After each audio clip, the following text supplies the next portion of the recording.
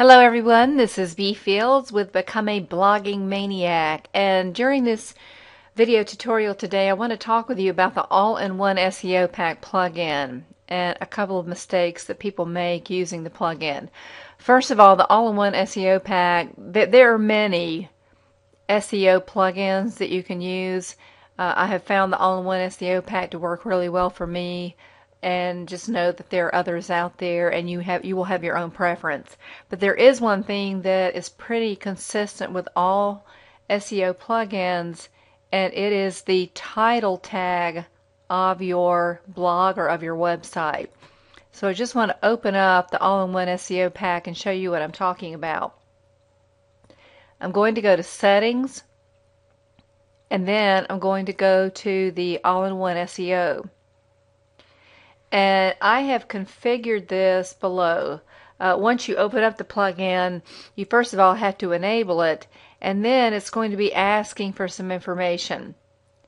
And this home title is without a doubt the most important thing you're going to put into the plugin. A lot of people make the mistake of putting in their company name, like John Smith's Consulting Company or something of that nature.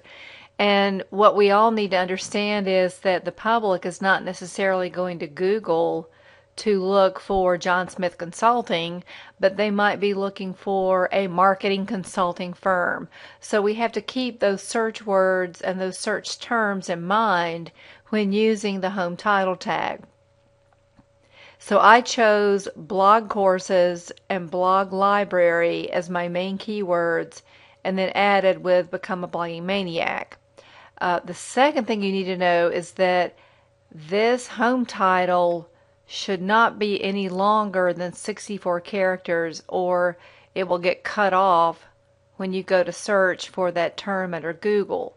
So I've had this blog up for about 4 years, so it does have some longevity to it.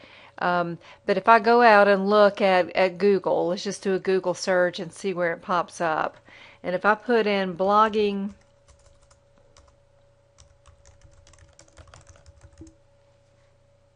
if I put in the word blogging courses, it's right here on the home page. Blogging courses and blog library with Become a Blogging Maniac.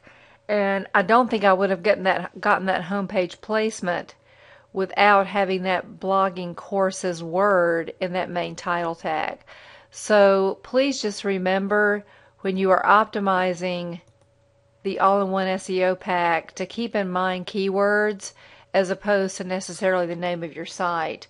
When people actually go and look at the site, they don't see blogging courses and blog library.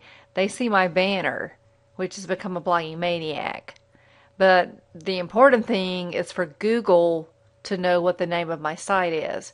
And that All-in-One SEO Pack will be crawled, the site will be crawled, and they're going to be looking behind the page and all the code to see what the actual title is. So if I were to go to Internet Explorer and go to the Become a Blogging Maniac site,